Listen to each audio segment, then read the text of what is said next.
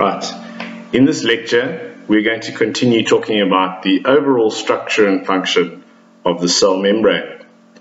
In the last lecture we learned that the phospholipids in the cell membrane are what we call amphipathic, and this explains the overall structure of the cell membrane.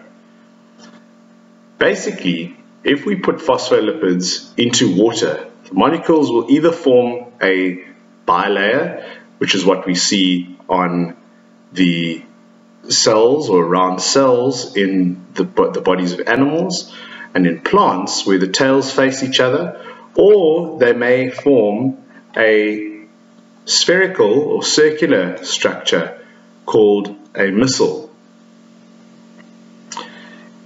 In either case, what happens is that the hydrophilic or water-loving heads face the water and the hydrophobic tails are as far away from the water as possible. And this is what it looks like. So if you essentially pour phospholipids into a jar of water, you'll either get what you see on the left, where they form a circular structure with no water in the middle, or a sandwich or a lipid bilayer that we see in cells where there's no water in between the two heads. On either side of the heads where the tails are found, there's no water. So remember that because the fluid that we find outside of cells and the cytoplasm are both water-based, the cell membrane is what we call a self-organizing structure. And what do we mean by that? Well, phospholipids move within the bilayer. They're not stationary. They can move around within the lipid bilayer. And so because of that, we regard the cell membrane or the lipid bilayer as being something known as a fluid crystal, because it's neither solid nor a liquid. And this fluid crystal gives lovely strength and flexibility to the cell membrane, allowing cells to change shape, expand and contract, and also allows the membrane, in particular instances like cell division, to break and reform again, which is very, very important, and we'll get onto cell division later in our lectures. So the extent to which the membrane is fluid depends on how tightly packed these phospholipids are together. And this fluidity affects permeability, or what can come in and out of the cell. And in essence, cell membrane permeability, so what is allowed in and what is allowed out, is affected by two main factors, and these factors are important to highlight, and we'll go through each of these. First of all, when there is a double bond between carbon atoms in the fatty acid tails, this causes the tail of the fatty acid to bend or kink, and fatty acids with double bonds are known as unsaturated fatty acids. So in essence, when you have a membrane with no unsaturated fatty acids or no fatty acids with kinks in their tail, the cell membrane is not very fluid, and so therefore has relatively low permeability. So it's not very easy to get in and out of a cell if there are no unsaturated fatty acids.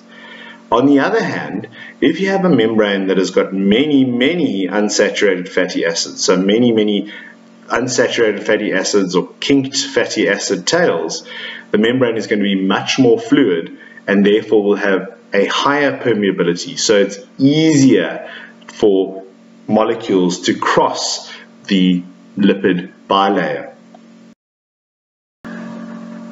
So let's just have a look at what this looks like.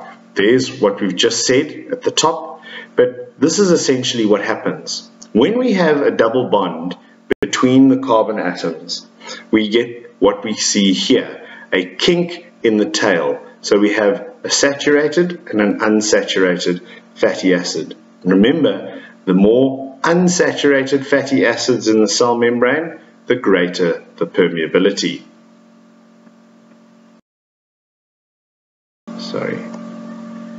and effectively reduces the fluidity and permeability of the membrane. So essentially, the more cholesterol, the lower the permeability of the membrane. This is just a reminder of what cholesterol looks like. It's got its polar head right at the top and its non-polar hydrophobic section below that. Now, what we need to remember is that the cell membrane or the lipid bilayer is what we call highly selectively permeable. So it's very, very particular about what can come in and what can go out. Essentially, what can move across a lipid bilayer is very, very particular. And this is because the nonpolar or the hydrophobic interior of the membrane stops the movement of all water-soluble substances, including large polar molecules like sugar, amino acids, and proteins, and other larger molecules like ions. On the other hand, small non-polar molecules like oxygen and nitrogen can actually move quite quickly across the bilayer because they're non-polar. And when you have a look at other molecules like carbon dioxide, it's polar, it's still quite small, but it can only, because of it being polar, it can only move quite slowly across the cell membrane, not like oxygen and nitrogen. Now, interestingly, although water is polar, it is a very, very small molecule, and so can cross the lipid bilayer, and we're going to talk about this a little bit more in a moment. Now, remember, because the nature of the membrane is lipid, so they are phospholipids, steroid hormones like estrogen and testosterone can pass through the membrane very, very easily. And this is important for issues such as hormone action when it comes to specific cells. So here is a really nice summary diagram which you should use when you are revising your notes, which gives you on the left hand side a scale of permeability, so a scale of how easily or how difficult it is for molecules to move across the membrane.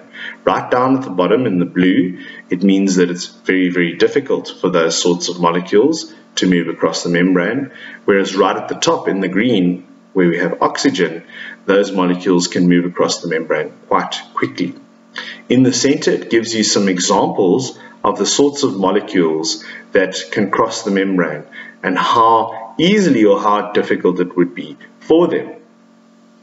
And then if you have a look on the right hand side, you can see that hydrophobic molecules like oxygen, carbon dioxide, and nitrogen will move across the membrane quite easily.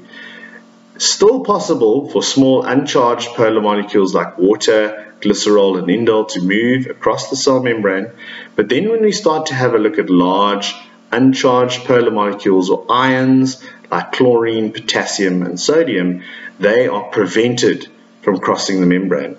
But remember that some of those ions and some of those molecules are very important for cellular function, so we need to figure out how they get across, and this is something that we'll talk about in later lectures. So, let's just remind ourselves about where we are so far. The cell membrane consists of two very thin sheets of phospholipid molecules, and we call them a phospholipid bilayer. There is another lipid known as cholesterol, which is also present, and we know that it affects the permeability or the ability of molecules to cross the bilayer. And then between the phospholipid molecules, we have a variety of proteins. We haven't spoken much about this, but we must remember, and this is something that I mentioned in the previous lecture, is that understanding the overall structure of the membrane and their chemical properties will really give us good insight into how the membrane functions. And so let's take a closer look at some of these important structures in the cell membrane. And the first one that we want to talk about is membrane proteins. Proteins make up about half of the membrane overall weight, and there are about 50 times more phospholipids than proteins. So proteins are very big, is what that's saying. And what we have is we have proteins that can cross the whole membrane, and we call those transmembrane proteins. Or they can sit on one side or the other of the membrane, and they are then known as peripheral or outside proteins, or the edge. Peripheral means sitting on the edge, so they can either be on the outside or the inside of the cell. So transmembrane proteins need to be, like the phospholipids, amphipathic, where they have a nonpolar region that sits within the bilayer and the polar region that sits on either side.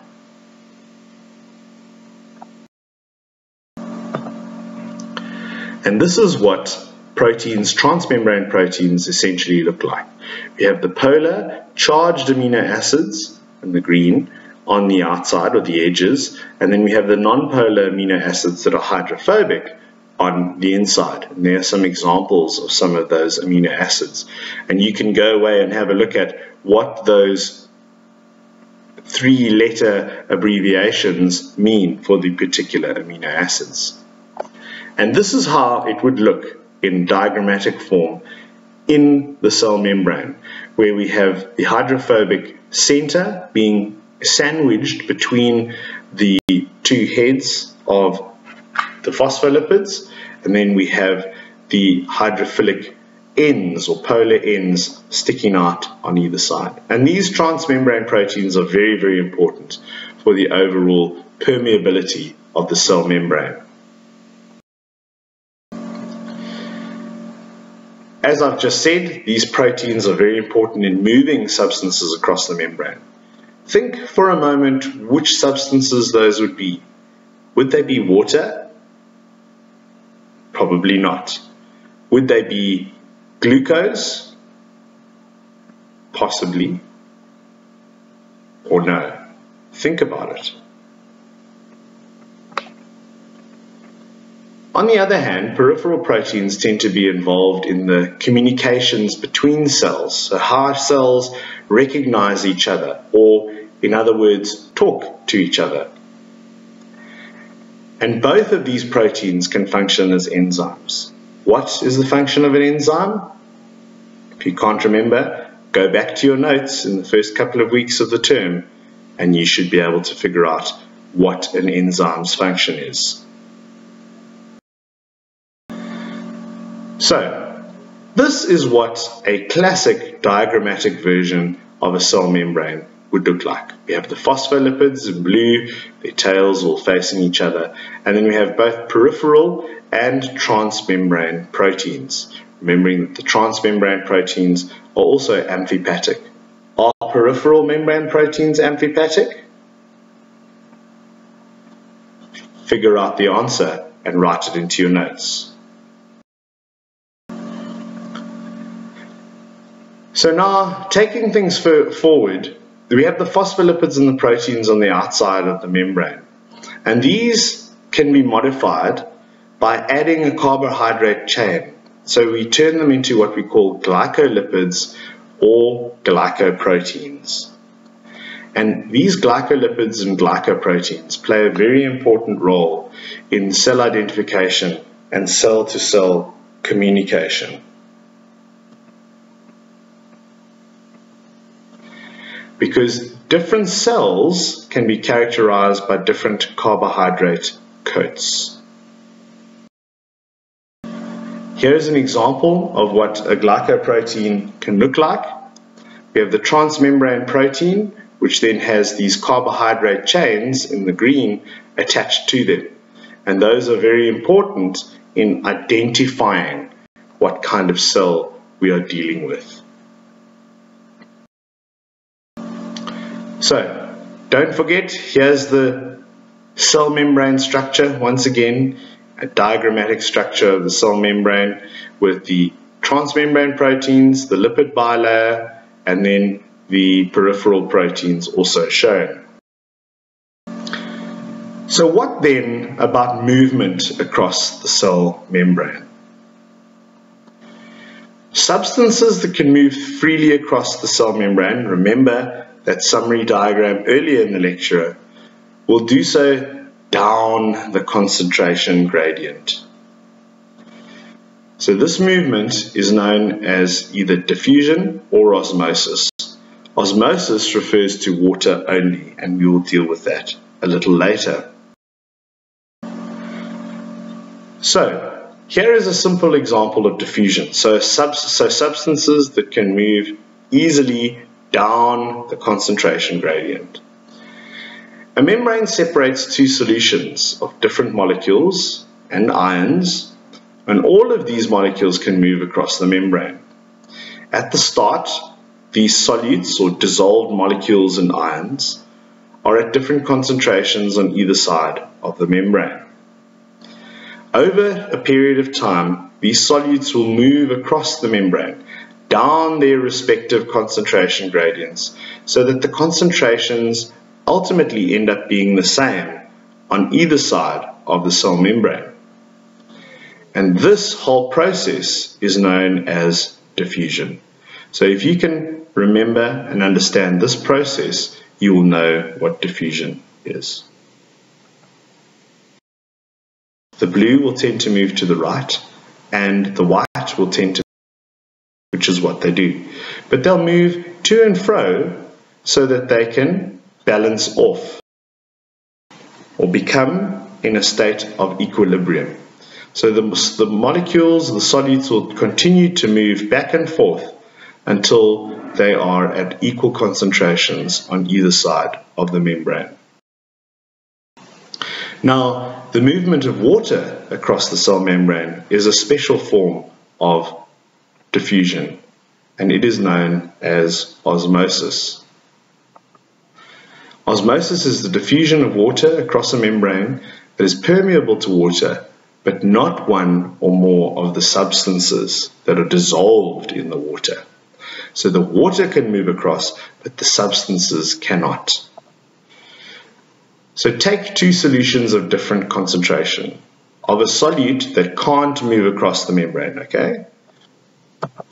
The water will move by osmosis from the dilute side to the concentrated side until the concentrations are the same.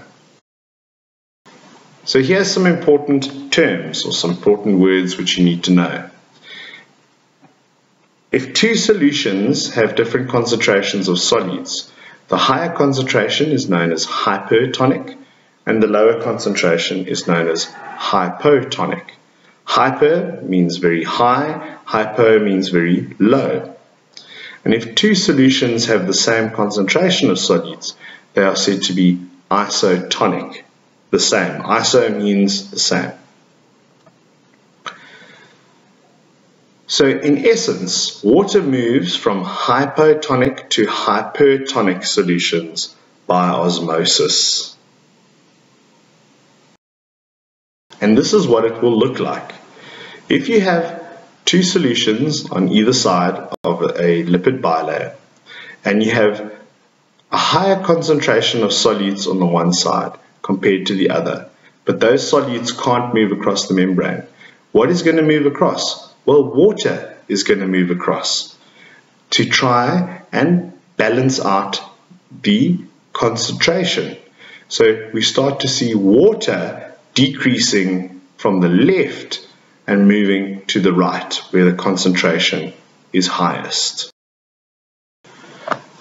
Here are some more examples of what tends to happen when you have a lipid bilayer and different types of solutions on either side. If you start with, on the top left, with a hypertonic solution outside the cell, what will you find? You'll find that water will tend to move out of the cell and ultimately it will shrink.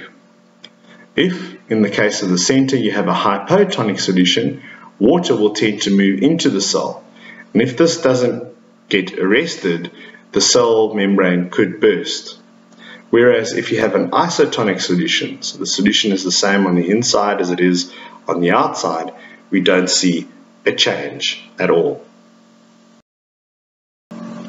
Now, what we want to have a look at next is we want to have a look at the movement of substances across the membrane when we look at bulk passage. So moving in and out of the cells, big molecules or big components. And these are through the processes of endo, towards the inside, and exocytosis, towards the outside.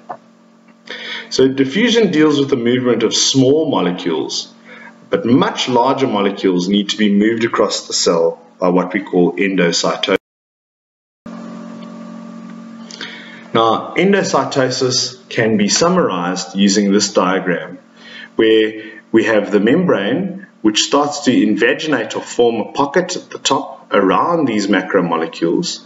It then pinches closed around them, number 2, and starts to close around the material, forming a vesicle. And that vesicle is then transferred to the inside of the cell. This is a very useful diagram which you should remember when you are conducting your revision. So take this and use this when you are revising, especially the labels 1 to 4.